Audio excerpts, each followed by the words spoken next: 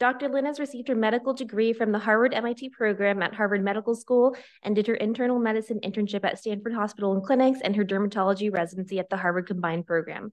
She completed her T32 research training in Dr. David Fisher's lab and went on to complete a laser fellowship as well at Mass General Hospital Wellman Institute under Doctors Rox Anderson and Matt Avram. She then also completed a postdoc in a melanoma stem cell lab under Dr. Marcus Frank.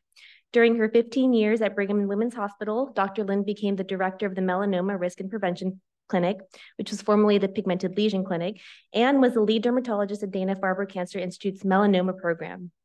During her directorship, Dr. Lin helped bring an AI-assisted total body photography and reflectance confocal microscopy to assist in the care of high-risk melanoma patients. She also co-founded the Skin of Color clinic with a special interest in lasers and cosmetic treatments in skin of color. In addition to all of this, Dr. Lin has authored over 30 papers in melanocyte biology, melanoma, and laser and light-based therapies. She speaks both nationally and internationally on pigmented lesions and devices, and she's a member of the Society of Melanoma Research, the Pigmented Lesion Subcommittee at the AED, and the American Society of Lasers in Surgery and Medicine.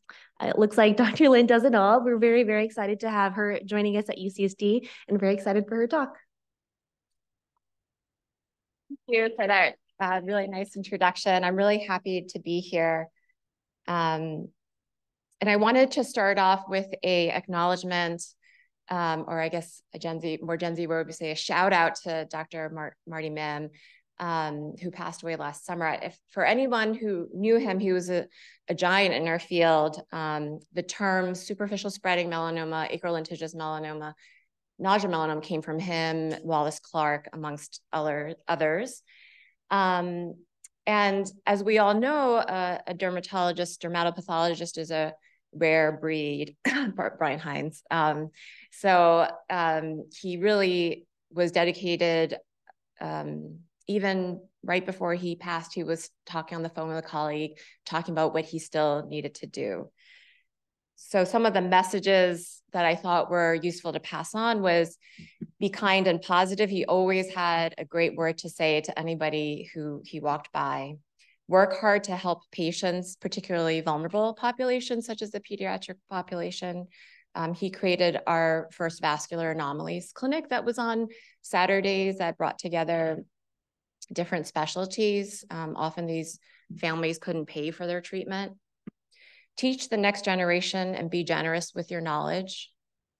Connect with your international colleagues and peers as research, knowledge, surface opportunities only grows by reaching out across the world. Dr. Mim spoke like 6 languages fluently, and he was always making new connections and often fostered international collaborations. And finally, laugh often and follow your passion. He was a big supporter of the opera and classical music, and he always followed those too. Okay, so there is a font change, but you can still read. So we have, I am gonna be ambitious and try to cover a lot of ground to first talk about the newest therapies, which are, some of them are not so new anymore, like the last decade. And then the idea of neoadjuvant versus adjuvant treatment of melanoma.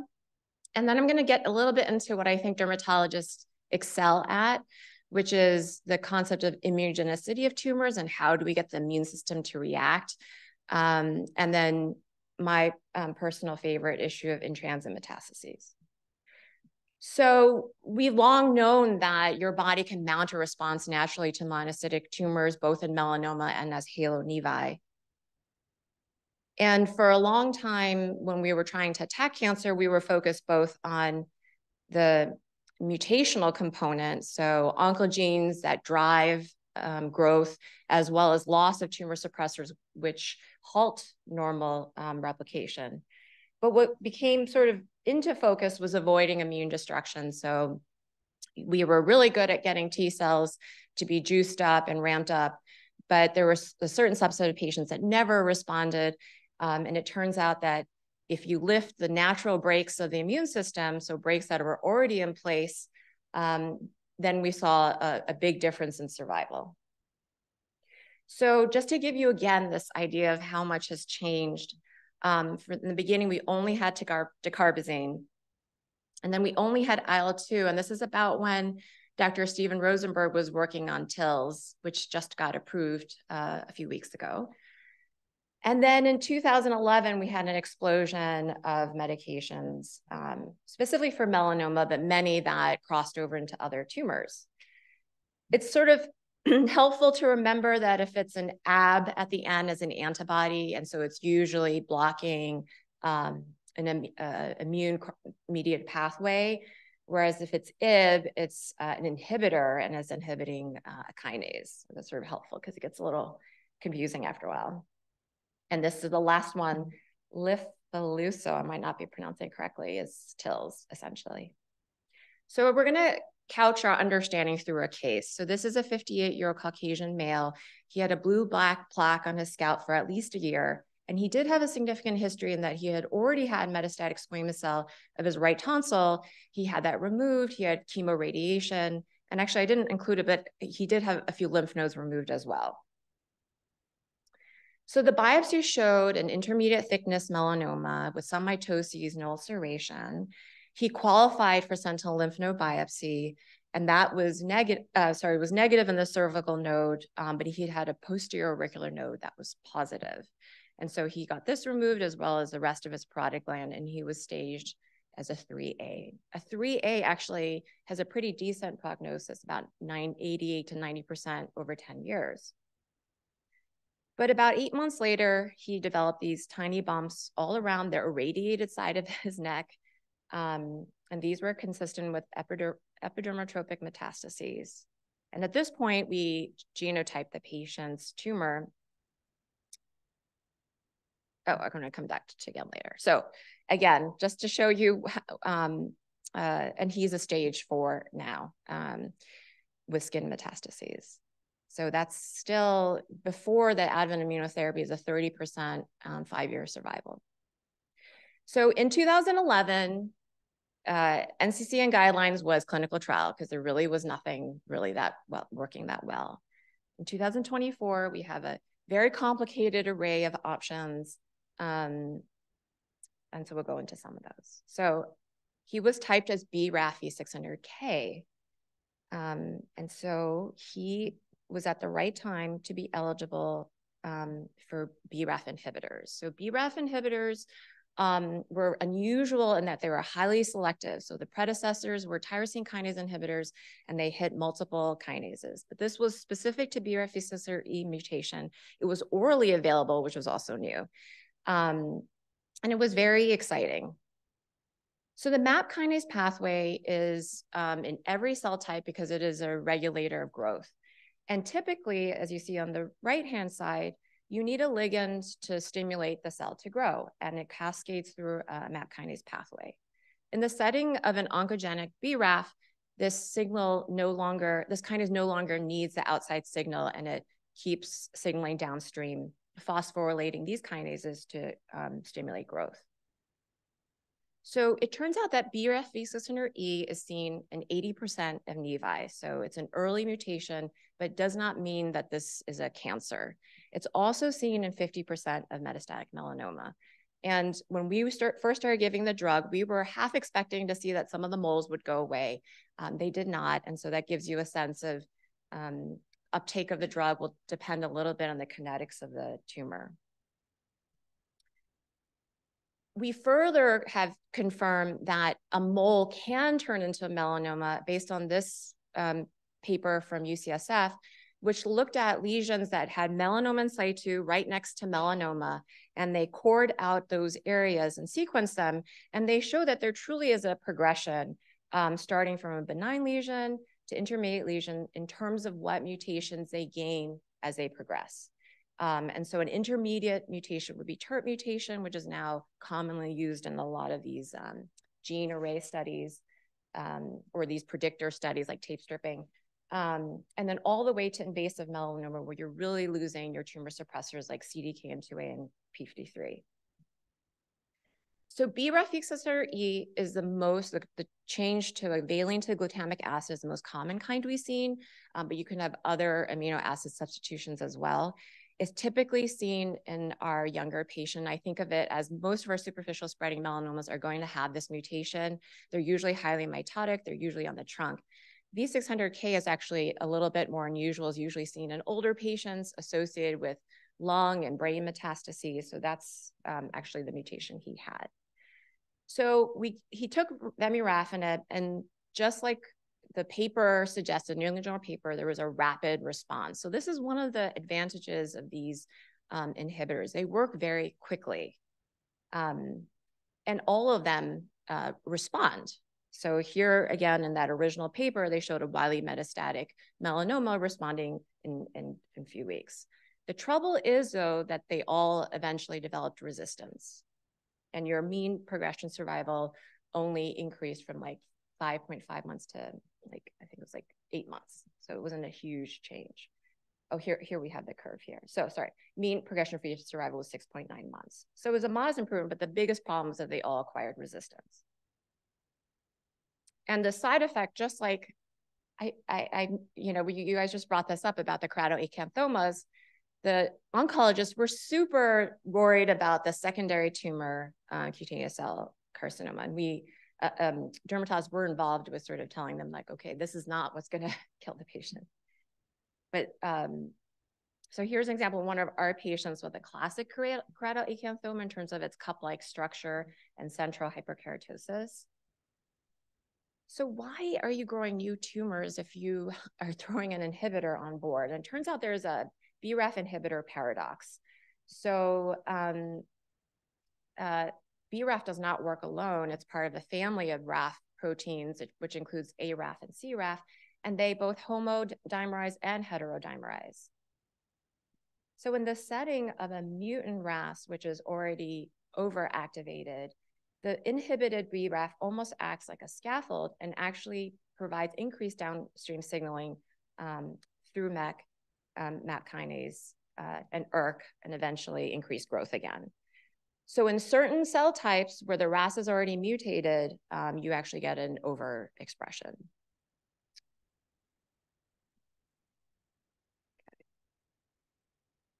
So some really clever people went back and took those KAs and sequenced them, and sure enough, most of them contain RAS mutations. And so this gives us a little insight into when we deal with KAs ourselves, to think about sort of the etiology. So they're usually sun damage sites. They can be sort of triggered from trauma alone. I would only speculate in the setting of the PD-1 inhibition that everyone's been talking about and why they have an increased risk. And we certainly saw some people with really exuberant responses. This was a young man with stage 4 melanoma. He happened to be a smoker, and we saw this with a lot of our smokers. Their side effect profile was a lot worse. And so in these patients, dose reduction was usually done. And we also did, just like you described, really sort of more palliative treatments like topical treatments and photodynamic therapy to treat them. Okay, so our patient, just like we expected, developed resistance and his tumor marched on. So nowadays, you never give BRAF inhibitor alone. You always give the two together, BRAF inhibitor, MEK inhibitor at the same time. And I think of this like the boy in Holland with the dike, right? So he closes one hole and the water rushes out this other way and he pokes another hole. And that's what we're doing with melanoma. We keep trying to plug the different pathways. So the benefit of doing the combination is delayed in resistance. In fact, now you're going to get long-term survivors. Toxicity was pretty much wiped out. When you put the two together, there's really no Ka formation or very low level, and improved clinical outcome. So this was one of the combi studies looking at different dosages of combination BRAF inhibitor and MEK inhibitor. So the green and the yellow are two different dosings versus monotherapy BRAF inhibitor alone. And you can see that there is an improvement in progression-free survival. And the other point to take home is that there is a stabilization of the curve. And so again, the combination did lead to a group of approximately 15% of long-term survivors. And so this was the progression-free survival study in the phase 3 study that really showed again that long-lasting curve. So We do use BRAF inhibitor on its own individually because there are a lot of other tumors that have BRAF mutations. And MEK inhibitors are tried all the time. So just to be aware of this group. Okay, but now we're gonna move on, to the checkpoint blockade. So checkpoint blockade comes from this idea that priming your T cell to your tumor is a critical step. And in the setting of like chronic inflammation or viral infection, the T cells eventually get exhausted. And when they do, they start expressing signals such as PD-1 and CTLA-4. And so again, here is the crosstalk between your antigen-presenting cell and your T cell and all the different co-stimulatory and tolerizing signals that are being presented so that you don't have autoimmunity and you do have reaction to viruses and bacteria, for instance. So in the setting of CTLA-4, this often happens directly at T cell priming. So it's one of the secondary signals you need for MHC. So typically when CTLA-4 is binding to the B7, then you're gonna get a tolerizing signal. So in the presence of the CTLA-4 antibody, you lift that brake. PD-1 inhibitors, I think of happening more in the periphery, so less centrally at the tissue. And so it's a little bit more involved with that concept of T cell exhaustion at the level of the tissue. And again, it is a secondary signal that is turned on when there's been longstanding inflammation. So when you lift that, there's a little lift that you get renewed T cell activation. So the theme is going to be, where do we find that balance? On one hand, you want to juice up your immune system to get rid of tumor. You don't want to cause autoimmune disease. The main ones that we saw with CTLA-4 inhibitor was colitis and hypophysitis. With PD-1 inhibitor, we saw a lot of pneumonitis, hypothyroidism, and vitiligo.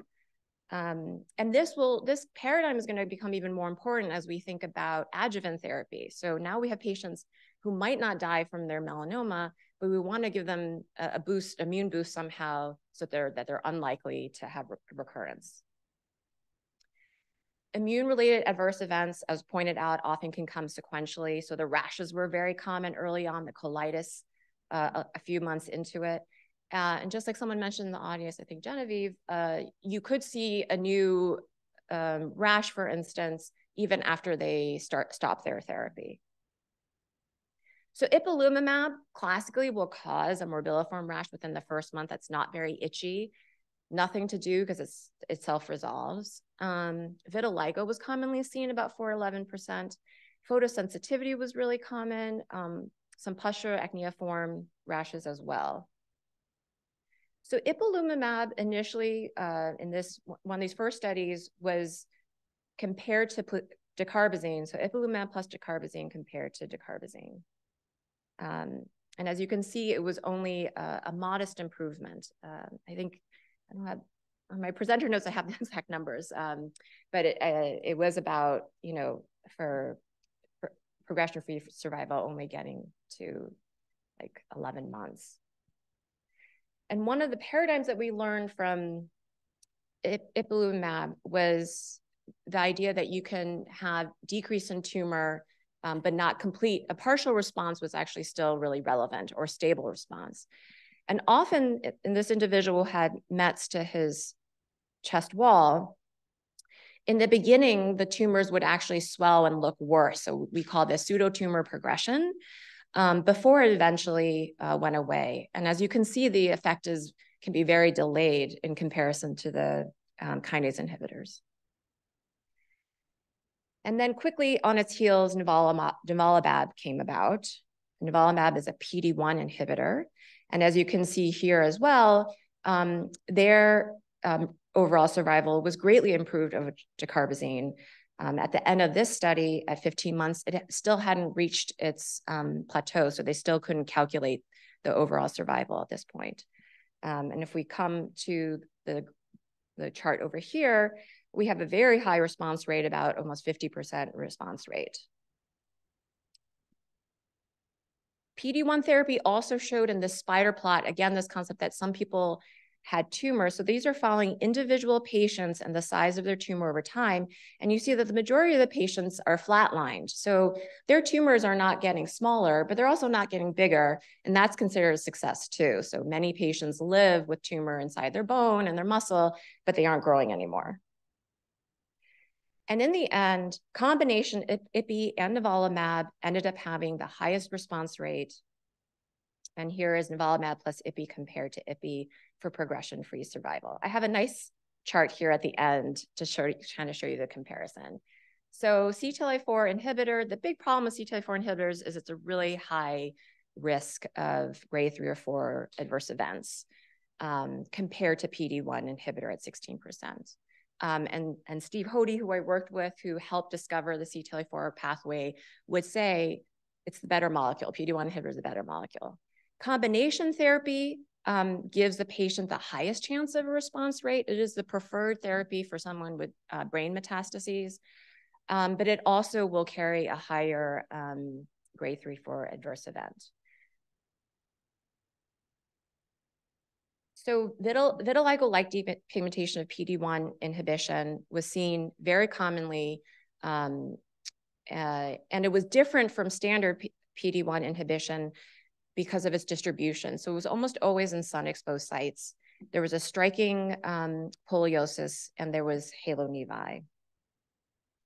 And this was seen in about 25% of patients on pembrolizumab. The most important thing about it is that it's predictive of response, right? So the patients who developed this had a higher predictive value of responding to the drug.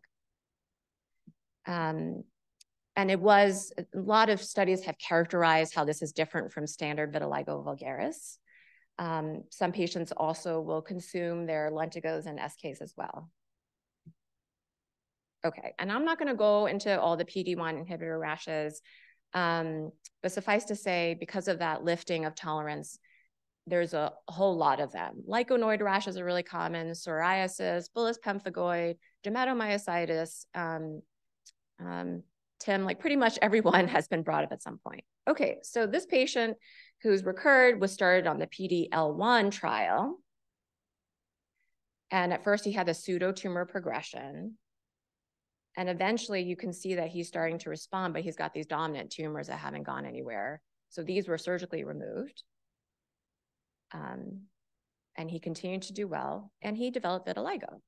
And the date on there is 2013, and he, as far as I know, is still alive. So neoadjuvant versus adjuvant. So the excitement was, well, we can help metastatic melanoma. Can we help high-risk patients, stage 3? And for a period of time, that was all the rage was after you get your lymph nodes removed, you get a year of adjuvant therapy, and you decrease your likelihood of recurrence. But then a couple of other studies debunked our standard of care. So one was that completion dissection was not necessary for survival. It did help improve relapse and regional control. So here's 92% versus 77%, but did not help with survival. And so completion dissection has largely fallen out of favor. In fact, the only time the surgeons will do it is because of bulky disease. So here's an example from some of my colleagues back at Dana-Farber of when potentially you could use neoadjuvant therapy. So this was a woman with a deep melanoma, and she already had a right axillary lymph node at the time of presentation.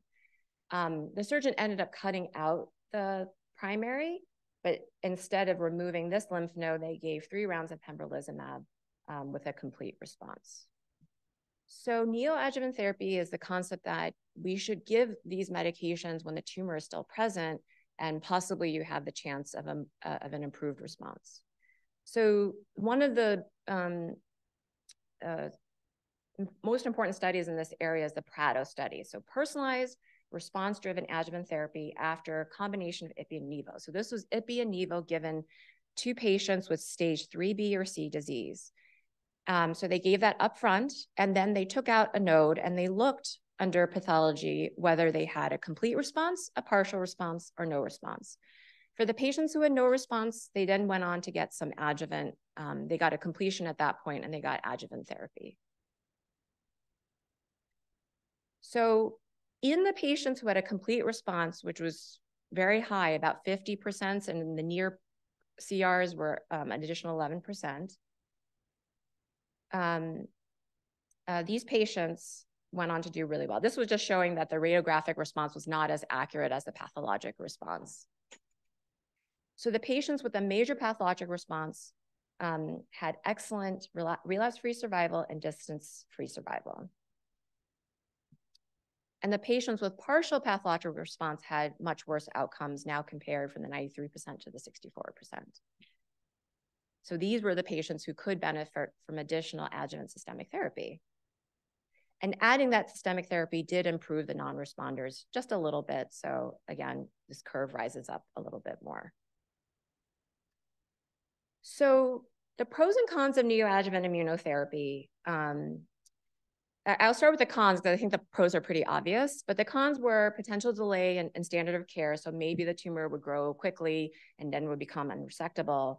But for the most part, it seemed to be a positive. And one of the things was after they did this study, they went ahead and looked at the number of clones that was formed in the neoadjuvant versus the adjuvant setting. And so you see that there was many, many more clones generated as a result of neoadjuvant. So this idea that if you take the tumor out first and then you put immunotherapy, you're activating a low amount of different type of T cells versus when the tumor is still there, you're going to activate many more diverse T cells and you actually have a much more diverse T cell response. So it's sort of funny because it kind of completely makes sense and a lot of people had talked about it, but until we had the data, no one was willing to do it. And then the other new molecule I want to talk about was LAG-3.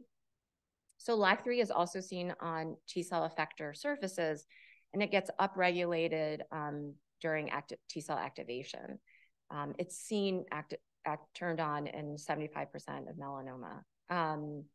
And so its mechanism not completely understood, but it also is involved in activating CD4 positive cells. So I'm sorry, when it's turned on, it sort of dampens all these effects. So when you block it, you see CD4 cell activation and T cells get reactivated as well. But the reason I'm bringing this up is that this combination, again, the search for less side effects, but still that immune response, this combination falls under that. So relatlimab, which is a LAG-3 inhibitor, and nivolumab in the stage 4 setting has a slightly improved response rate over nivolumab alone, so 43% to 32%. But it has a better, and it has a slightly better, and it only has a slightly worse adverse event rate. In the adjuvant setting, they did almost the same identical study where they gave the drug upfront before any surgery, took out the tumor and looked to see who were responders and non-responders. These patients also did extremely well for the individuals who were responders and a significantly less adverse event rate. So the jury is still out because there's no head-to-head comparison between this neoadjuvant with single agent nivolumab. But this is an area that will continue to be pursued.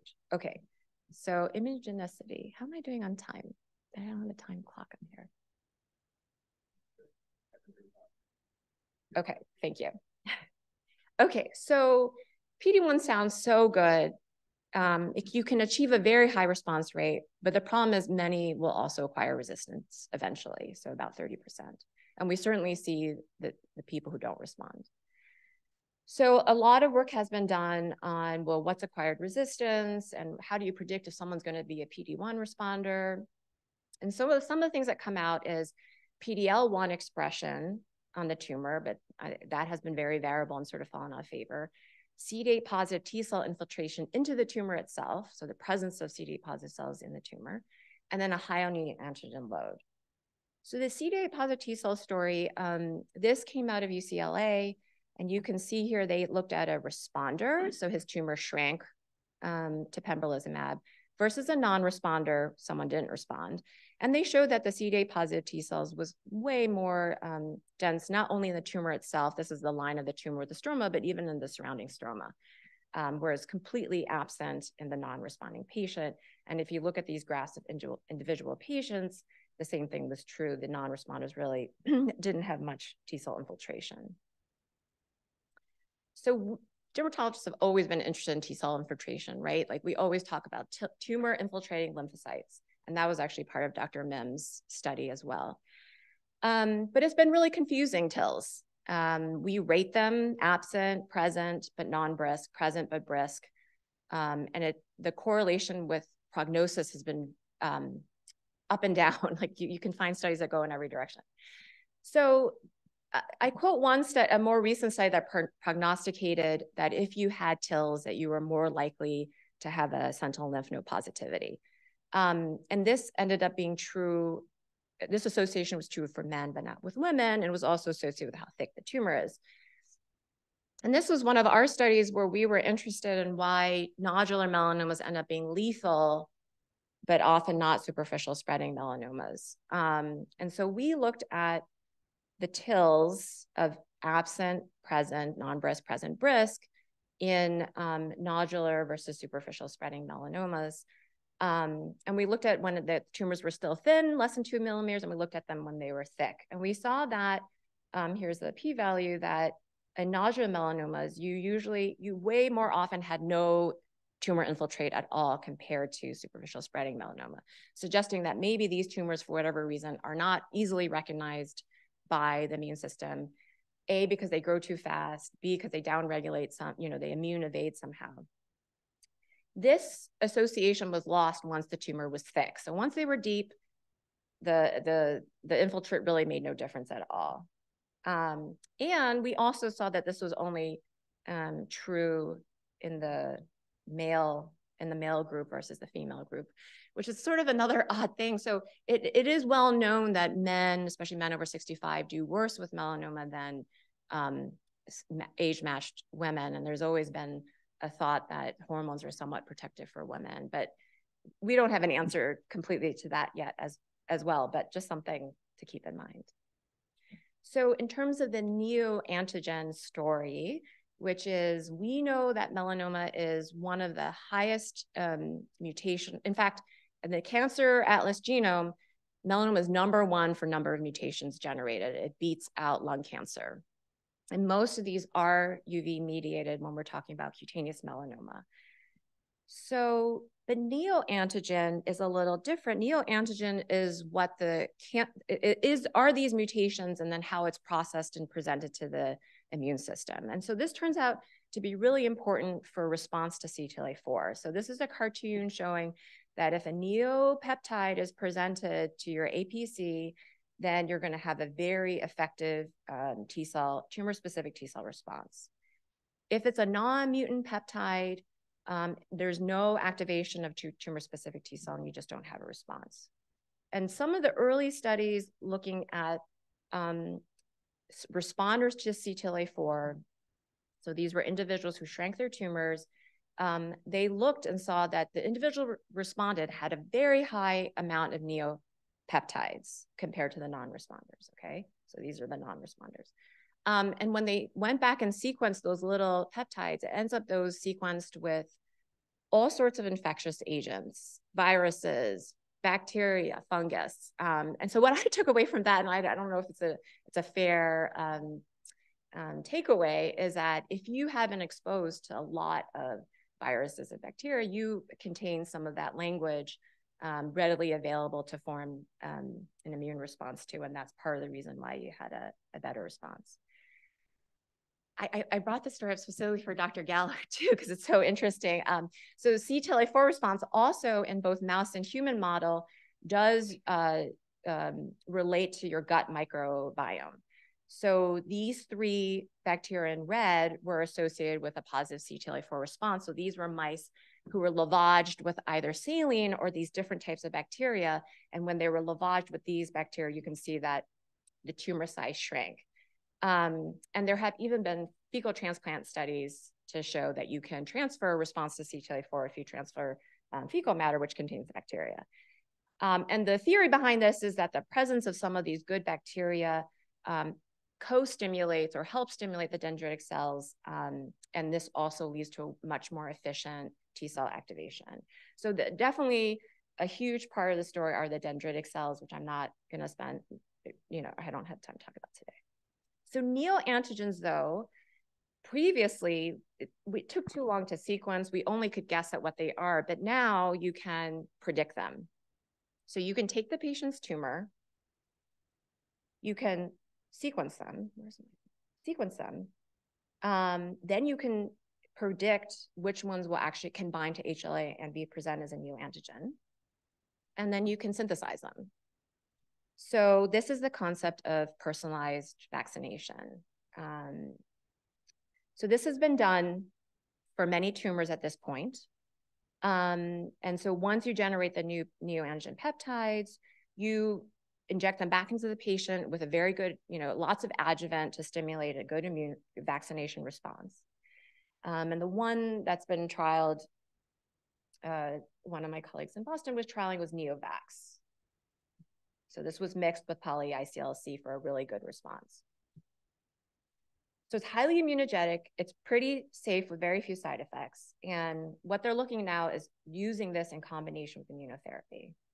So this was one of their early trials in both melanoma, non-small cell lung cancer, and bladder. And these are waterfall plots showing the change in volume of tumor size. So here you can see the majority of them are decreasing in size for all three cancers, but the most in melanoma. And these, again, are the spider plots. Again, some of these responders stay sort of locked in their size, but are not progressing. I will say the major drawback with these personalized vaccinations is it takes a long time. So there's minimum several weeks period from when you get your metastatic melanoma to processing and then generating new peptides. And then ongoing are the mRNA vaccines coming out of COVID. Now you generate them for your melanoma and you combine it with PD-1 inhibition. So these are ongoing studies, but the report is that they are doing well. Okay, and then the last thing is the problem in transit metastases and the fact that when I told you that a predictor of immune response is CD8 or a response to immunotherapy is having a lot of CD8 positive T cells, well, we're really good at getting T cells to come into places, right? Like we do all sorts of things to get T cells to attract into a localized area. So this is an example of in transit metastases, tumor on jumping through skin. And I think this one is a BCG injection, actually. Okay, so for many years, people have tried different things. Topical therapies, intralesional, radiation or destructive, topical treatments, imiquimod, I will talk about more, diphencyprone, squaric acid, gentian violet, azelaic acid, many things have been tried.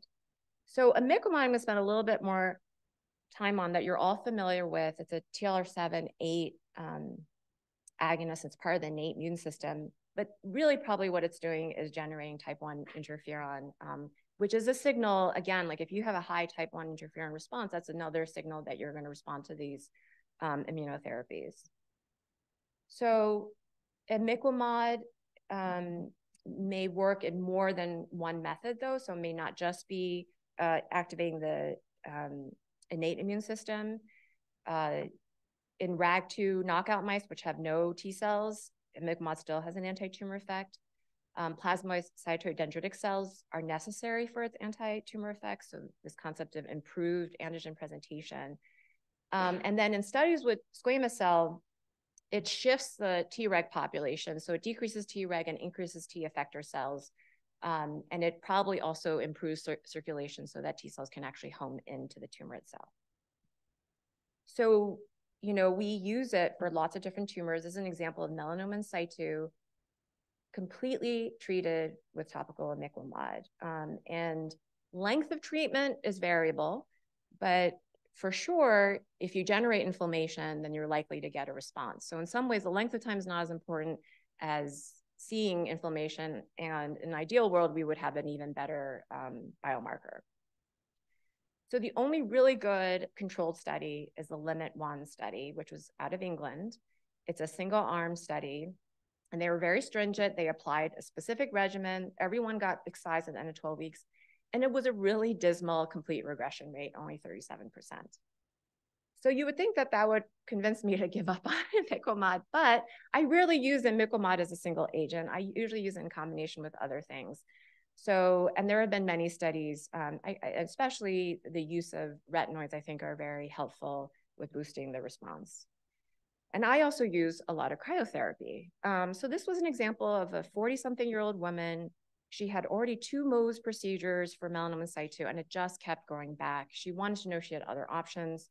She used imiquimod for 12 weeks with no erythema. This erythema is from 2 punch biopsies that we performed just to see if there was really nothing going on. Under pathology, she did have some immune infiltrate. After a little bit of cryo and topical imiquimod, she had a rip-roaring response and eventually cleared all her pigmentation, probably even a little bit of vitiligo. The challenge with these lesions, and that's another topic, is that she has had subsequent other recurrences on the periphery that we had then alternated either doing surgery or topical, depending on the situation. So that's sort of another story about the field defect in these patients. Okay, here was another patient with scalp in-transit metastases, a c-KIT mutation. He was progressing on trial therapy and was, at that time, ipilimumab was the only drug available and just started on ipilimumab.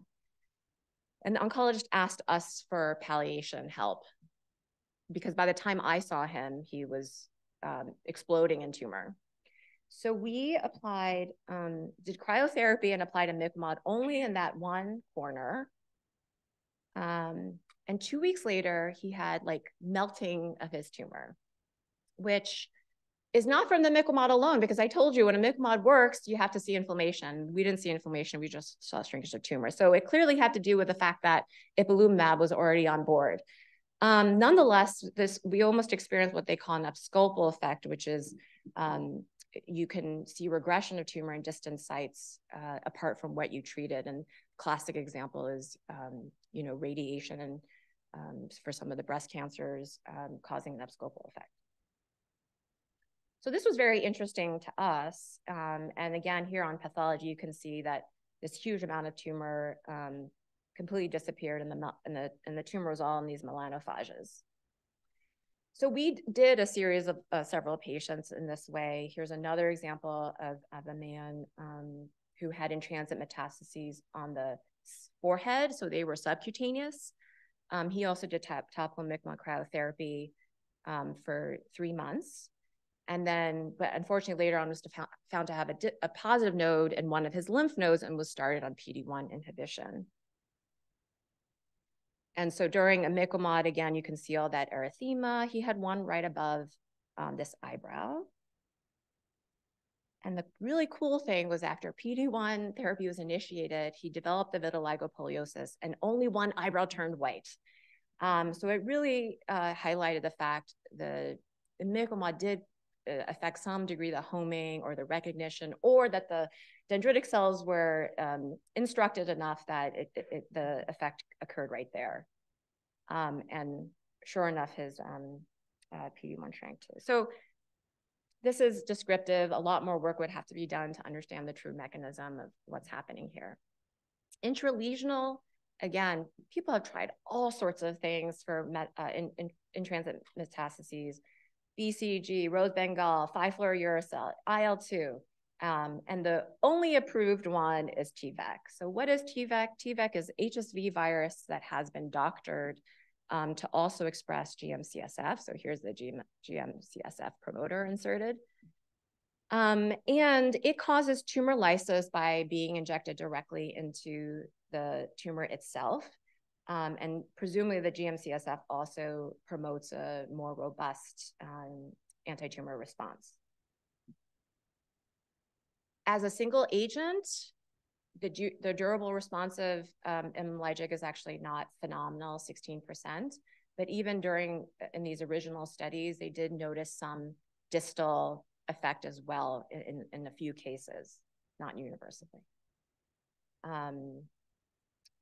Okay.